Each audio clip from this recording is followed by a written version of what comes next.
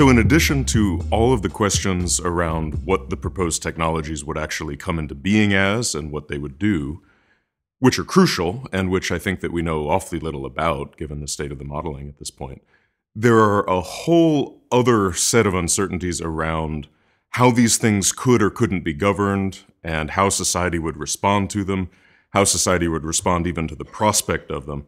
And the really difficult thing about all of these categories is that it's unclear how much you can say about them in advance, and that's a real problem. So the technical way of putting that is that if you're talking about starting to deploy and doing a small-scale study, you're talking about starting to do a small-scale study of something, if it's small-scale, do you get any information out that would actually help you decide whether or not it was a legitimate technique or a good idea? Socially speaking, similarly, you could think that, well, we think we know how to talk about these in a way that will make it completely clear that we absolutely have to mitigate and have to adapt and have to do everything that we would do anyway. But it might be the case that if you develop even theoretical approaches to a certain point, that turns out not to be true from the social perspective. And it's very hard to anticipate that stuff. And the governability, even if you were confident that the physical techniques could do what some people think they will do, and I'm not confident of that myself. The question about governability, divided, complicated global society with class distinctions and national distinctions and different interests and incredibly complicated governance structures, respond to these technologies in a way that involves, that's fair and equitable and just and that respects humanitarian concerns and ecological concerns and so forth. It's very hard to tell, and I think that that's a deep problem no matter what the technological approach is.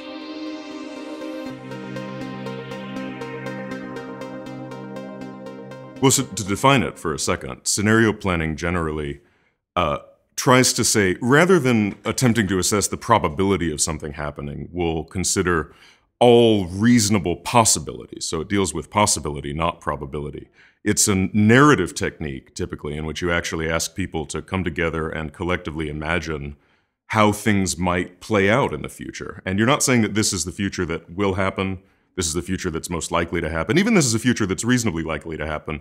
You're saying this is a future in which something happens that we need to think carefully about, because that bit of knowledge about how these things come together that's narratively convincing, that makes intuitive sense, gives us something that a model doesn't necessarily give. It lets us really explore the corners and the uncertainties and the surprises in a way that's been useful in practical planning. It started as a business technique at Shell, and which, given the multiple overlapping cascading uncertainties in the climate engineering field and the fact that those are happening within this already incredibly complex and robust problem of climate change, scenario planning may be a technique that turns out to be very important in at least assessing what kind of governance questions or social questions, political, technological questions really have to be answered before even basic research can go forward in some areas.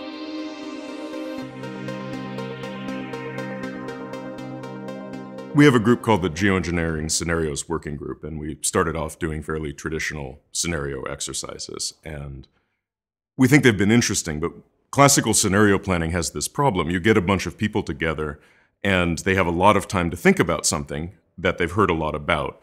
And there may be cases in which, even though the point of the technique is to let you explore these far-flung possibilities, people talk each other out of interesting outcomes. And participatory approaches can be structured in different ways. For example, you can set up a game, and you can say, the experience that we want you to have as a game player is one in which you're trying to win, and your ideas about how things should work or how things do work in the real world are suspended for the moment because you're trying to play strategically. And if you're willing to commit to that, you can find yourself in a very interesting state where you're actually able to think thoughts that would be difficult for you to think otherwise. And then you can come out of that state, whether you win or lose, with a different understanding of how other people might think about the problem, and maybe having discovered some things that really genuinely surprise you.